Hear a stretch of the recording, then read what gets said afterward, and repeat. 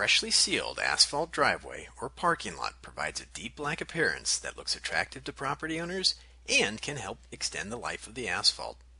These pavement sealers are often made up of a mixture of sand, clay, polymers, water, and either asphalt or coal tar. Pavement sealers that contain coal tar have come under increased scrutiny in recent years due to concerns over the presence of high levels of polycyclic aromatic hydrocarbons, commonly referred to as PAHs. PAHs are found naturally in the environment, but they can also be man-made. They can be created when products like coal, oil, gas, and garbage are burned when the burning process is not complete. When coal tar containing PAHs are used to seal asphalt, it can break off into small particles and dust due to vehicles driving on it and other activities. Not only can these materials then be washed off into the environment and waterways, but they can also be tracked into homes, schools, and other buildings. Some PAHs have been identified as having carcinogenic and mutagenic properties.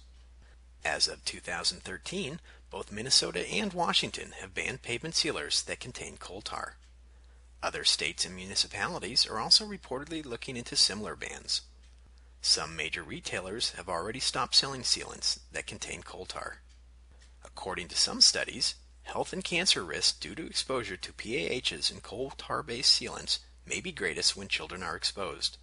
This may be due to a number of factors, including children's development and small size as compared to the amount of exposure, hand-to-mouth activities, and the amount of time spent playing on or near locations that have the sealant. Fortunately, pavement sealers that contain emulsified asphalt in place of coal tar are reported to have lower levels of PAHs. These are just a few things to know about asphalt sealants and PAHs. To learn more about this or other environmental, health, and safety issues, please visit the website shown on the screen.